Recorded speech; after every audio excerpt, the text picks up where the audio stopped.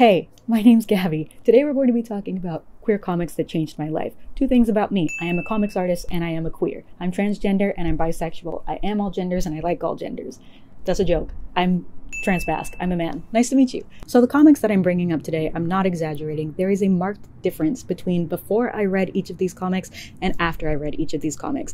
Now I'm telling you, I highly recommend that you read them. We'll get into the reasons why, but first let's just start with the very first one. So some background on me. I went to Catholic school and I was raised Catholic. Like to the level where I wasn't allowed to say the title of the film, The 40-Year-Old Virgin. Brokeback Mountain was a no in my house. My parents watched it and then they took the DVD and kept it in their room in a locked drawer. So we were not allowed to know about or talk about sexuality or gayness at all. I didn't grow up in a very healthy home, so after school sometimes I would just hang out in the library for as long as possible, and they had a section in this Catholic school dedicated to graphic novels, and I ate that shit up. Oh, I ate that shit up. And the first one that I really loved was the book called Emiko Superstar. This book is by Mariko Tamaki, who's a very famous comics artist, along with her cousin Jillian Tamaki. They collaborate a lot. They did a comic called This One Summer, which I think is just absolutely out of this world. Emiko Superstar is the only one of the queer comics that changed my life that I don't actually own. And I don't think I need to, because the time that this book changed my life, I was about 15 years old. I was 15 years old, and like I said, I wasn't supposed to know about gay shit. And so I didn't really mark Emiko as a queer comic at the time. But now, looking back with my grown-up eyes, I think Emiko for sure is a lesbian. And there are actual lesbians in the book. I remember looking at them with like kind of fear, kind of curiosity, and revulsion also. Because, you know, it was the way I was raised. In the comic, without giving too much away, Emiko ends up finding about these parties that are based on the Andy Warhol factory parties, and she starts going to them. And at these parties, people are very free to be themselves. And so Emiko is inspired to start being herself too, being different from how her parents and her friends expect her to be at home and at school. So she shaves the back of her head, and when she shows up to these parties, she pulls her hair up. So in most of her daily life, no one knows that it's shaved. But here at these parties, everyone can see that she's just got that little bit of herself coming out. She hurts a lot of people in the course of this book by pretending to be cooler than she is and trying to fit in with people. And I thought that was a really important lesson as a 15-year-old. I saw a lot of myself in Emiko. I actually started the Facebook page for Emiko Superstar because I was a really big fan of the book, and there wasn't a Facebook page at the time that I read it in about 2008. So I am the official owner of the Emiko Superstar Facebook page. Thank you very much. Like I said, I saw a lot of myself in Emiko. And I actually ended up shaving the back of my head in secret, so that at school or whenever I needed a pick-me-up of some kind alone in my room, I would pull my hair up and know some little part of me, some little part that's not supposed to be there, is there. I could show it off to myself when I wanted to. And I think I kept the back of my head shaved for 3 years. And occasionally, in my adolescence, between the ages of 15 and probably 21, I would just shave the back of my head again every time that it grew in, and I needed a little pick-me-up of some kind, a little reminder that I am who I am. Later on, as I got older and bolder, I would shave my whole fucking head anytime I needed a pick-me-up. But for a while, Emiko was really there for me. Like I said, I think she's gay. I think it's a very queer novel. But I haven't read it since high school, and I don't think I need to read it anymore.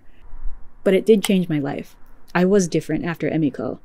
It did give me a little piece of myself that I would keep for the rest of my life. And for that, I'm very thankful to Mariko Tamaki. Thank you very much.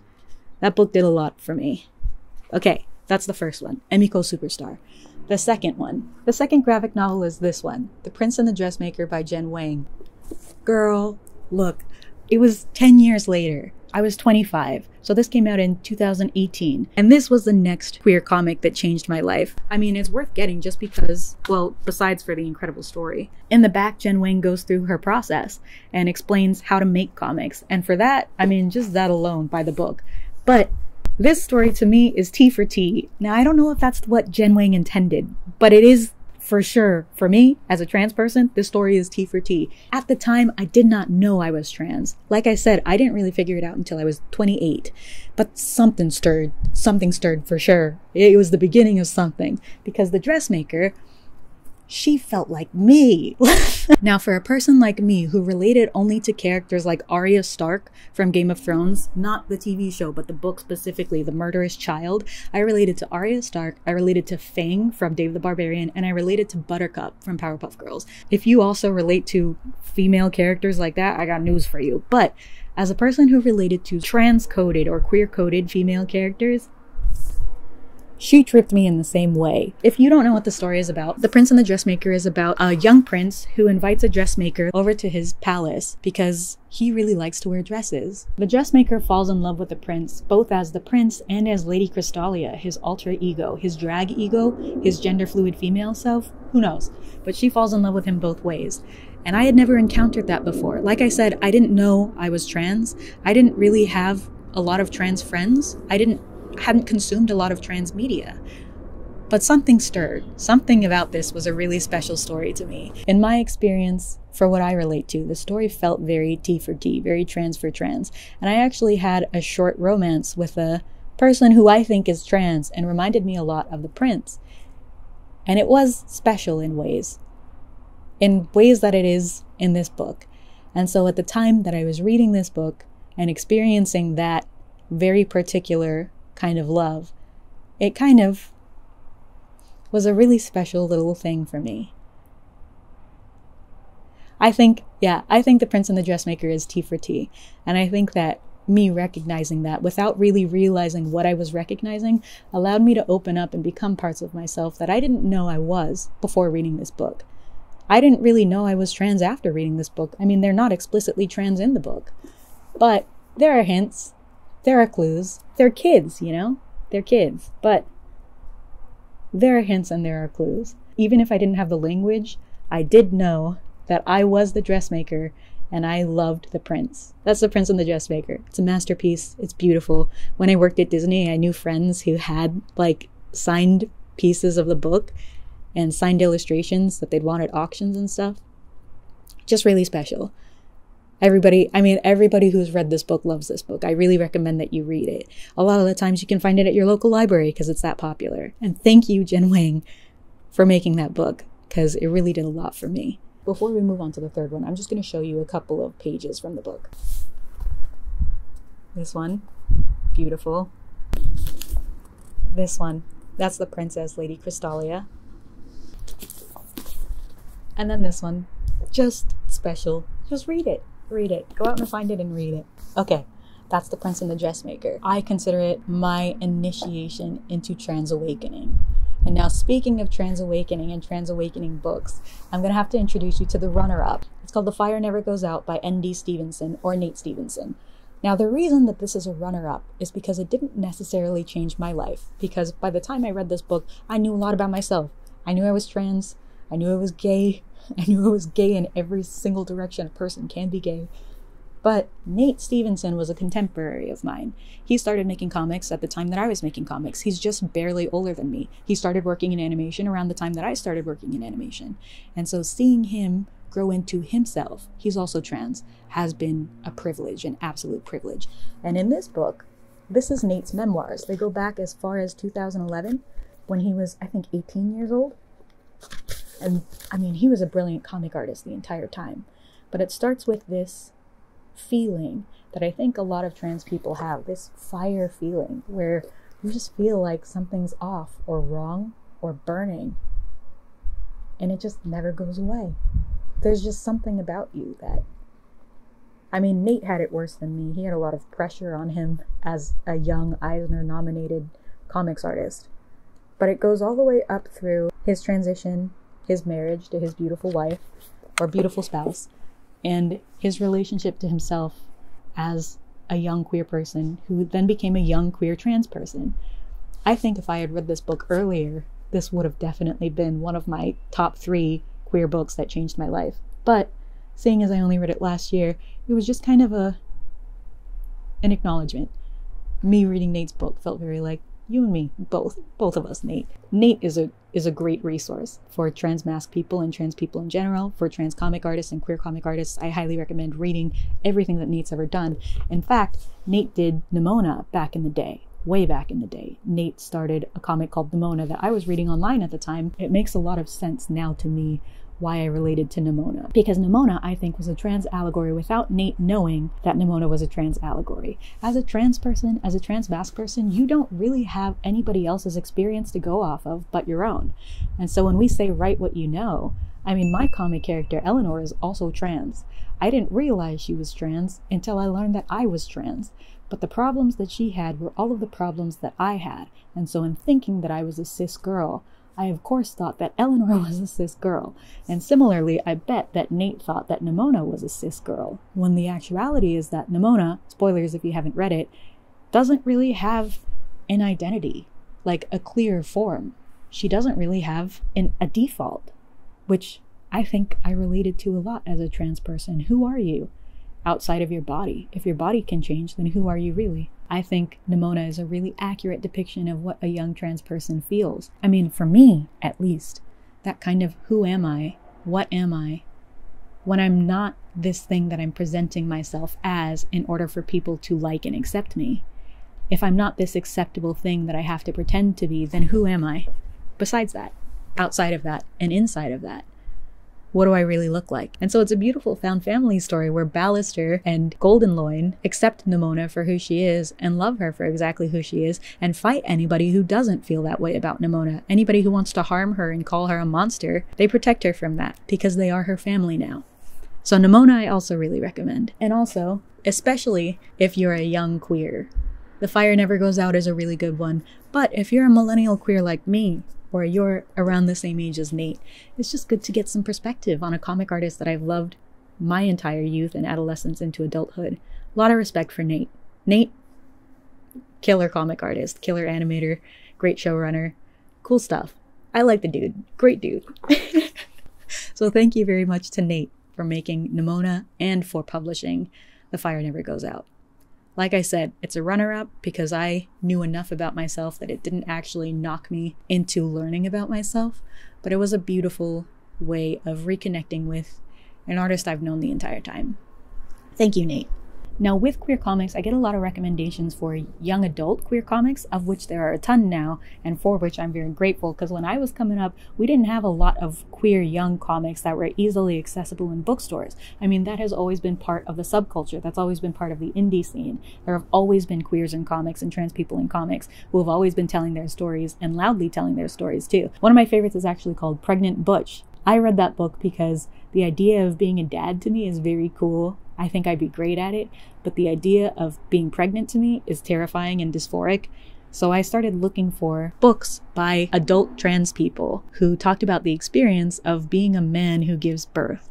And Pregnant Butch was a really, really good one to read because in it, the author explains their experience as a person who presents male and had a baby. Something that really helped me was he talks about when he was very pregnant, he just looked like a plumber. He just looked like a plumber. He had a big old belly. And he ended up giving birth to his baby just fine and being a really, really great parent. Now look, don't get me wrong. I love queer young adult stories. I write a fucking queer young adult story. But for me, the story that I write and the stories that I read in that vein are very much for kids and teens who need representation to show that they are perfectly okay exactly as they are. But also for the inner child in all of us who didn't get that kind of representation when we were kids. For the bits and pieces of us who are still young and trying to figure it out and a little confused and a little scared. That's who I write the comic for. That's what I read the comics for. But me, as an adult queer, I still need guidance. And so I specifically look for books by adult queers that are a very, very heavy adult themes. I'm talking institutionalization. I'm talking about alcoholism. I'm talking about abuse and recovery from abuse, uncovering trauma, therapy. Those are the themes that I like. And I don't mean just like as a oh, it's my first time trying therapy. I mean, like, I want adults who are healing and it's hard. That's what I want to see. Queer adults in those situations. And for that, I'm going to tell you about the #1 comic that changed my life. I saved it for last because it's the most important to me. And this is the entirety of the works by Nagata Kabi. I own all of them that are out so far. I started with this one, My Lesbian Experience with Loneliness. You may have heard about this one.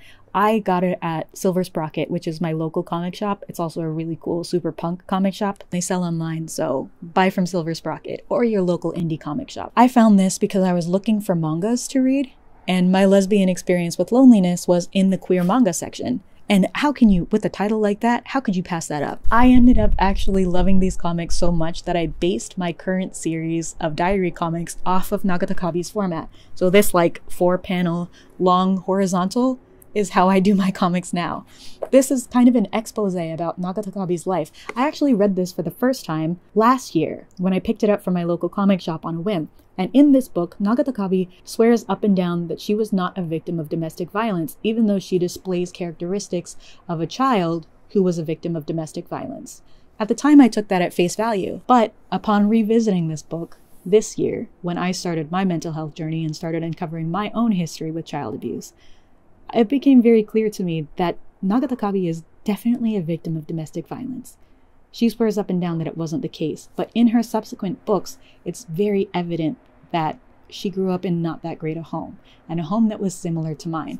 The most telling one, you talk about institutionalization, you talk about alcoholism. Her third book, My Alcoholic Escape from Reality. This is really heavy. Like, be careful, trigger warning if you read this one, because in it, she talks about being sexually molested as a child, and she also talks about being institutionalized against her will and self-harming, and her feelings about her parents. And all of these really, really dark themes. Nagata Kabi has like serious mental health problems. It's not her real name. That's a pseudonym that she uses. She also publishes comics under her real name as a manga artist. But she talks about autobiographical comics and how she waffles back and forth on her relationship with her parents, on getting out of her abusive home as an adult in her 30s, on finally exploring her sexuality and her gender. Now, Nagata Kabi doesn't explicitly identify as a gender fluid lesbian, but she talks in the comic about how she is gender fluid and a lesbian. She talks about being attracted only to women, and she talks about wearing boxers and liking to be seen as a man. These are things that are really, really taboo still in Japan. So the fact that she's talking about it openly is really fucking cool, like really cool. I have so much respect and admiration for this comic artist. She talks really, really in depth about her struggles with her mental health. She does not pull any punches. She talks at length about how she's hurting her family by telling her story and telling what happened to her as a kid, talking about her relationship with her parents and the home, and about how people mistreat and abuse her still to this day. And that for me was very inspiring. For me to start telling my own story, for me to start talking about my own abuses in my bio family. It's scary. It's really scary to talk. It's really scary to talk about it. But in reading Nagata Kabi's books, I found courage. And so for that, I'm extremely grateful to this comic artist.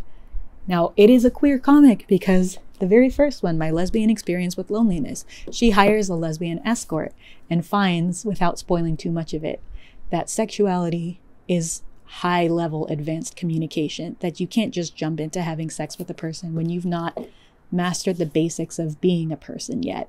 It's a beautiful, beautiful comic. All of them are beautiful comics.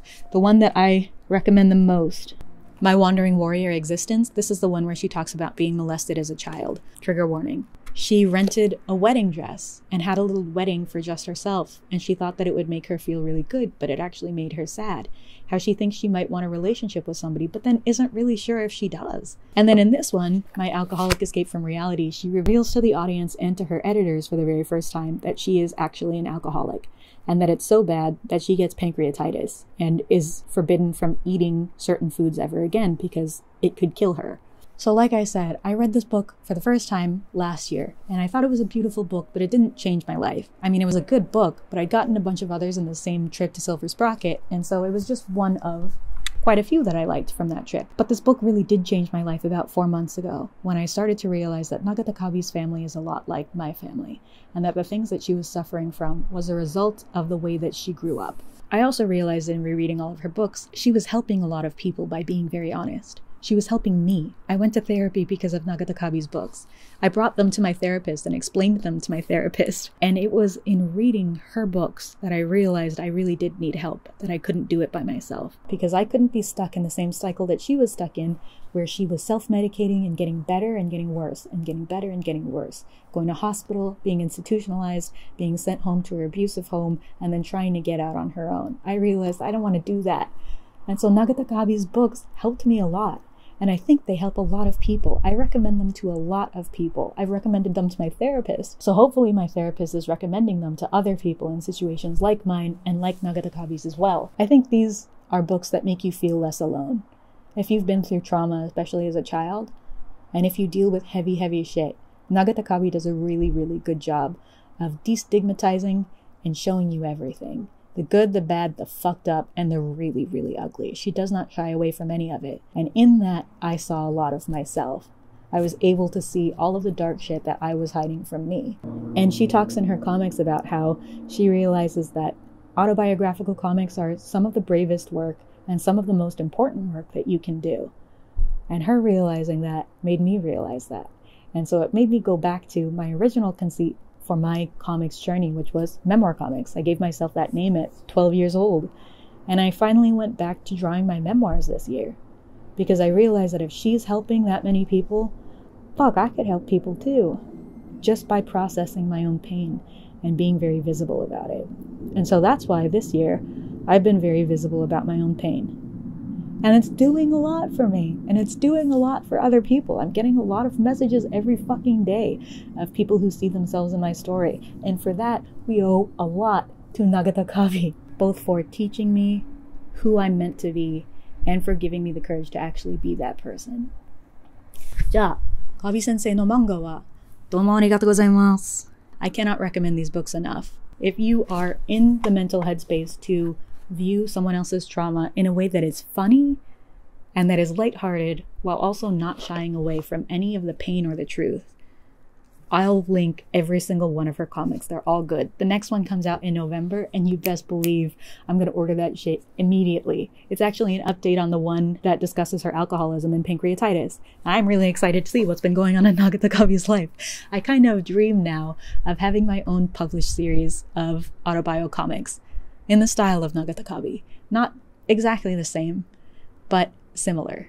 So I am working on a new comic book. Oh, I'm really excited about it. I'm just self-publishing for now, but I really hope that one day I'll physically publish things. Oh, I'm just really excited. So those are my #1 queer comics of all time. Those are my gay awakening, trans awakening, therapy awakening comics. Those are the comics that changed my life for good, forever. And I really had to pare it down to just a few, because you know I love comics. I'd be reading that shit all day, every day. I love queer comics. I love queers. I love trans comics. I love trans comic artists.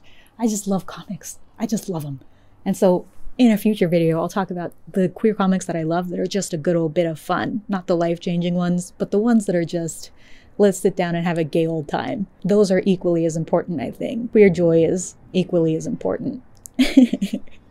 But thank you for watching. And what I really want to know, what are your gay awakening media? What trans, queer, gay media did you consume that made you go, something's a little fishy about me right now? Who did you relate to as a kid growing up? And also, what are your favorite gay and queer comics and trans comics? As always, my comics are going to be at the end of the video and in the description box if you want to read them. Right now, I'm republishing a trauma comic. It's pretty dark, but spoilers, everything ends out okay. The ending is happy and hopeful. That's going to be finishing up in November 2023. And then after that, I'm going to start publishing the diary comics inspired by Nagata Kabi. So as always, my links will be in the description box if you want to read my comics. There'll also be a bibliography at the end where I list all of these comics. I'll also list links to them from Silver Sprocket so you can buy them yourself or find them at your local library, or sometimes you can even get them digitally on Libby.com, which I'm not affiliated with. I just love the local library.